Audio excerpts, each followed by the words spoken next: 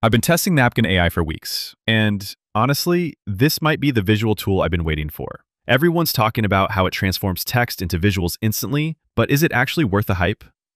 Let's be real. Most of us are terrible at creating diagrams. You know that feeling when you're staring at PowerPoint, trying to make a decent infographic, and it looks like a kindergarten art project? That's exactly what Napkin AI solves. Here's what makes it different. You literally paste your text, click a button, boom, professional-looking visuals. No prompting required, no design skills needed. I tested this with everything from meeting notes to project workflows, and it genuinely works. The tool generates infographics, flowcharts, and diagrams based on whatever text you feed it. What surprised me most was how contextually aware it is. When I pasted a paragraph about marketing funnels, it actually understood the concept and created a proper funnel diagram.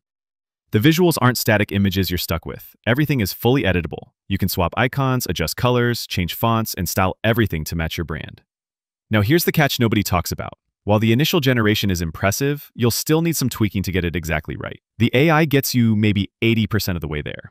Let's talk pricing. The free plan gives you 500 AI credits per week, which is roughly 500 words of text you can turn into visuals. Plus is $9 per month for 10,000 credits, and Pro is $22 monthly for 30,000 credits with custom styles. Most users are raving about how it's transformed their presentation game. The biggest complaint is that complex diagrams still need manual adjustment. Here's what nobody tells you. The real power isn't the AI generation itself, it's how fast you can iterate. I can test 5 different visual approaches in the time it takes to set up one PowerPoint slide.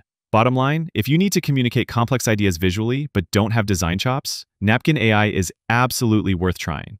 For everyday business communication, it's a game changer. If this helped you out, hit like and subscribe. I break down the latest and most talked about tools every week across finance, marketing, software, design, basically any niche you care about. Check out the newest review here or hit the playlist if you're still comparing.